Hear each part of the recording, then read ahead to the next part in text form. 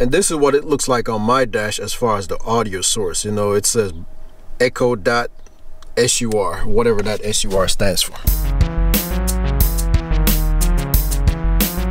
Okay, gentle people, Chard the tech guy here. So I'm in the HRV and I plan on doing a video showing you how you hook up the Echo Dot. Well, actually, I'm not going to go to the setup part of it because there's a lot of videos on how to hook it up. What I want to demonstrate is something that you can do where it lasts longer in the car or whichever vehicle you drive without actually having to worry about it cutting on and off every time you enter the car. Because most of the videos that I noticed that they do online really show you how you connect it. So there's a couple ways you can power source it. You can use a USB port if your vehicle comes that way, or you can use one of these that has that little USB port in the back and you plug it up into your cigarette lighter. But the problem is every time you power the car on and off, it's going to lose power, and you know what happens after that. You get that little spinning ring around where it's actually rebooting. So to prevent that from happening, I did some research and found one of these online. All it is just a little power source to make it portable. But at the same time, you can power source the battery pack by plugging into that little port in the back and actually keep it powered. So that way, if you're running low on juice, you can actually recharge the battery while you're using it.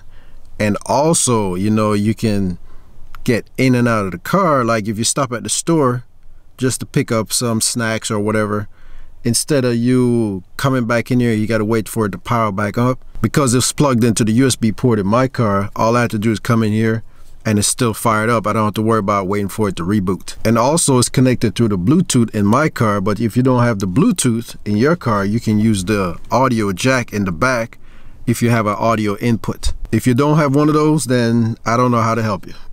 You're going to need some type of audio source in to get the sound into the car stereo. So if you don't have one of those, then this is not going to work for you. But if you do, this is a good source right here.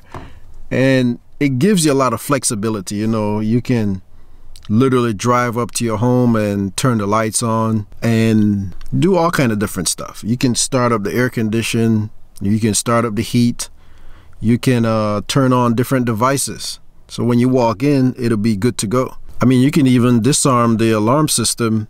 Instead of running into the house, you might have a handful of stuff. And you know, when you go into the house, you have to drop all that stuff, run to the panel and enter the code and all that. But I can do it straight from here. All I do is pull up and I can just tell her to disarm. But not only that, you know, you can play all your music that you have in your playlist. You can ask for information while you're driving, all that different stuff. So it's like bringing the smartness into your car. So now your car is a little bit more smarter, but it's actually using the Echo device to make it seem like it's smart. And like I said, the setup is real simple. You know, I've seen other people do it different ways. If you want me to do my version of how I set it up, you know, just leave me a comment and I'll do a video on that one. But like I said, after you get it set up, then it's a cool thing. You know, you can be driving down the street and ask for anything, stuff on your calendar. You can add stuff to the shopping list. You can even call people while you're driving. So it used the Echo as the call-in device. Let me do something right quick. Alexa, call ESHD work. Number. I'll call the mobile number.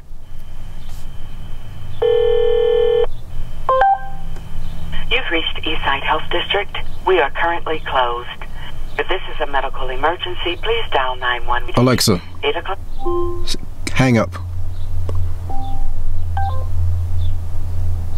So there you go. The only problem when you do phone calls using the Echo, because it uses the device speaker and microphone on the device, it won't Bluetooth it out to the car. So maybe Amazon would do something about that later on, because it's like you have to use the onboard speaker just to make that phone call. And I wish it would be a way that you can Bluetooth that sound out where you don't have to worry about listening on that little device like that, and you can hear it through your car stereo. But maybe that's a feature they're working on for down the road. But for now, you can do everything else. You can check the weather, you can ask the time, you can set alarms, you can do anything while you're driving. Alexa, play my reggae playlist. Your playlist, reggae. Alexa, stop. Alexa, what's on my calendar for this week? There are no events scheduled for this week. Alexa, what time does the Braves play today? The Braves will play tonight at 6:05 p.m. away against the Nationals. See, so all those cool features, and you can do all of that while you're driving. You don't have to sit there and try to look stuff up and, you know, go into this problem of texting and driving and getting distracted. Alexa, send a text to Errol Peart. What's the message for Errol Peart? Cancel. Canceling. So you see, I could have sent him a text message. So that's what I'm saying, you know, this makes it a little bit more cool where you're driving down the street and just, you know, asking her to do stuff for you while you're driving, and you can pay attention to the road. So that's what I want to demonstrate in this video, that, you know, this thing is a cool little device that you can use in your car and have that smartness where you can make phone calls and chat messages and texts and listen to music and ask for other information. Now, one thing you want to do if you're going to call, like, say you have a Chinese restaurant that you usually go to, the best way to get that where it actually makes that call, because it doesn't have that feature yet where you can look up local places. One trick I realize is if you put that contact in your phone, then it will use that contact as the dialer. So for instance, the Chinese place that I usually go to is called China King. So I put China King as a contact and the phone number, and what it does, it looks up that in my contacts, and I can call them and place an order that way. Alexa, tell a bulb to disarm. Give me your 4-digit PIN code. Cancel. Okay. I wasn't going to give out my PIN on this video, but I just wanted you to see that it works. So now I can walk in and I don't have to worry about fumbling around with the keys and then rushing to the pad to try to turn off the alarm before it actually goes off. It's already disarmed by the time I get here. But I don't really have to do it that way. You know, I already got it where it knows when I'm home and it automatically shut off. But I just want to show that you can do that too. And that's pending if your alarm system is her enabled. If she's enabled to control your alarm system, then that will be possible. If not, then it's not going to work. So if you're shopping around for an alarm system and you want it to be Echo enabled, then you need to do some homework and find out. Okay, so I'm going to end this video. I just want to do this quick demo of my Echo device, and you can put it anywhere in the car, you know, wherever you want to place it, as long as it's not in the way. You know, I wouldn't put it on top of the dash.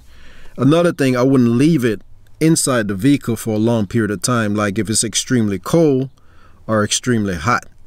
You know, you don't want to leave it out in the car all day while you're at work. I wouldn't trust it with all that heat. Depends on the summertime. Same thing with the cold. I wouldn't put it in extreme cold weather either. If you're going for a short period of time, like say you're running into Walmart or you're running to the gas station or somewhere like that, I don't think you really need to take it out. But it's portable enough where you can, I guess for ladies, you know, with big purses and stuff like that, they can slip it in their purse. And for the guys, you know, if you go into the office, you can take it in there and put it in your desk and let it charge up. So when it's time for you to go home, then you can take it with you. Now, when you're going on road trips, I know it's rated to last for up to 6 hours. They say up to 6 hours. But if you're going on a trip longer than that, you know, you can use your USB port or this, like I said, to keep it charged while you're driving. And when you get out, you might stop for gas, you might stop to use the restroom or whatever, and you don't have to worry about it rebooting. I know mine doesn't, you know, because it doesn't trigger the power on and on every time. And that's the reason why I got this one, because like I said, it doesn't cause the device to keep rebooting every time it loses power. And it doesn't really lose power. The battery pack loses power, but the device is not losing power because the battery pack is actually giving it power. So I've been trying to do this for a while now, and the stuff that I ran into wasn't working. So I'm like, there's no way I'm gonna do a video on that. I need to find something that works first before I start promoting it. So I can promote this battery pack because I know it works like a charm. It works, I'm gonna say 99.9% of the time. Every once in a while it might trigger a reboot, but it's so rare and few between that I can still recommend it as a good source to use. And like I said, once you hook it up to your Bluetooth, it works like a charm. I personally use my Bluetooth port. I don't have actual input jack, an audio input, so I can only use the Bluetooth. Okay, so I'm gonna end it right there and close out this video. Like I say, if you want me to do a video of how I do it, my way, then I would do that video. Other than that, there's plenty of videos on YouTube that you can find how they actually connect the Echo Dot to the car stereo system. Alexa, see you later. Goodbye.